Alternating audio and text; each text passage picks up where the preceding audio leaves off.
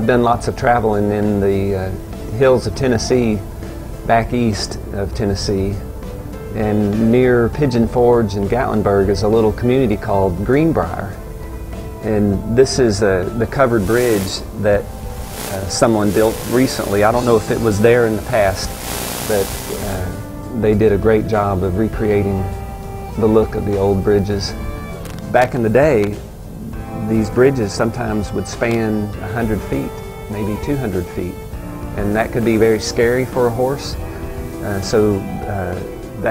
The bridge served two purposes. It shielded the bridge from the winter elements and kept it from getting icy and slick, because if you were driving a wagon or a horse across a bridge and all of a sudden you hit ice, you could have a major accident and go over the edge. So they would build a bridge to cover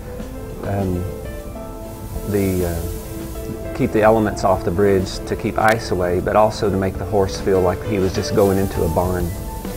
And now I'm trying to do the job of recreating the look of a tree. I tell people all the time that trees are how I got started. My first art book that my mom bought me was How to Draw Trees, and I spent hours and hours drawing trees and branches.